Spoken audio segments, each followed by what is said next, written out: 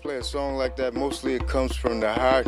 There's a lot of love there, and it gives me a lot of hope and a lot of liveliness because of the way the sound comes out and what I'm feeling and what I'm playing. Marvin Harris plays his drum with the African American Cultural Center's drum troupe, the heartbeat in a song. Harris says playing the drums helps him celebrate his culture, while the music helps bring the community together. Let's get together and stop the violence, bring peace, and let's get over this COVID-19. Bringing people together through education is a main goal for the African American Cultural Center on Masson Avenue. This past weekend, Buffalo celebrated Juneteenth in a virtual way. Lots of drums were played right outside of the center for people to drive up and enjoy.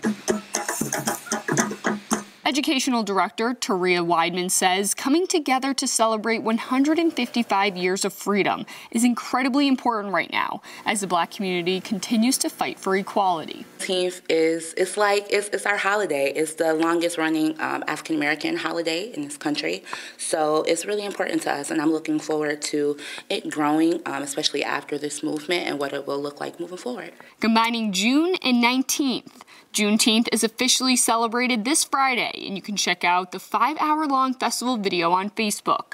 The African American Cultural Center is slowly reopening, offering Zoom workshops for students, and will be hosting an outdoor movie night in the parking lot soon.